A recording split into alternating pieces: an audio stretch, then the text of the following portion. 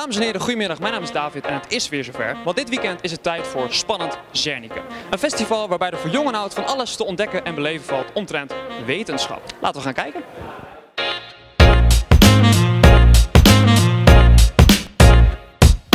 Vertel eens, wat is hier allemaal te doen en waarvoor zijn we hier? Nou, in heel de stad zijn eigenlijk allerlei activiteiten voor kinderen. En kinderen kunnen eigenlijk een beetje wetenschapper zijn voor 1 dag.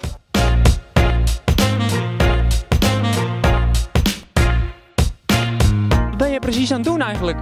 Ik ging in de kruiwagen liggen en kijken welke kant ik op ging. Kon je het een beetje goed raden? Ja, want de kruiwagen ging zo. Ja. En dat dacht ik ook. Wat ben jij de kinderen vandaag aan het leren?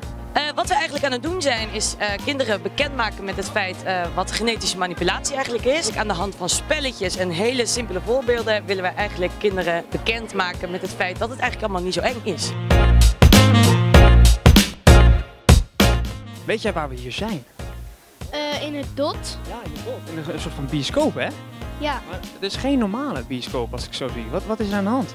Nou, het is een soort enorm grote koepel. Heb je dat ooit eerder gezien? Vorig jaar, toen was Ja? ik hier ook precies heen geweest. Oh, je dacht zo leuk, ik ga gewoon nog een keer. Ja.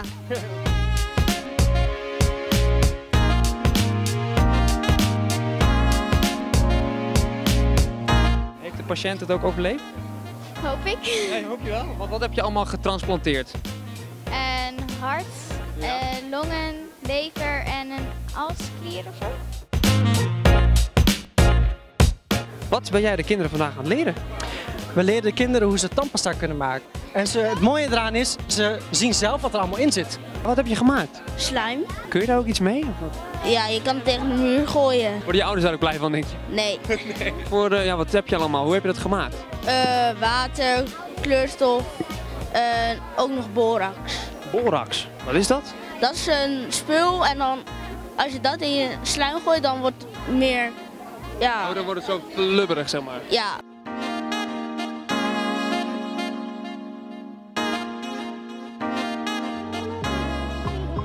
Dames en heren, dit was Zpannend Zernike voor dit jaar. Hopelijk zie ik jullie volgend jaar weer. Doeg!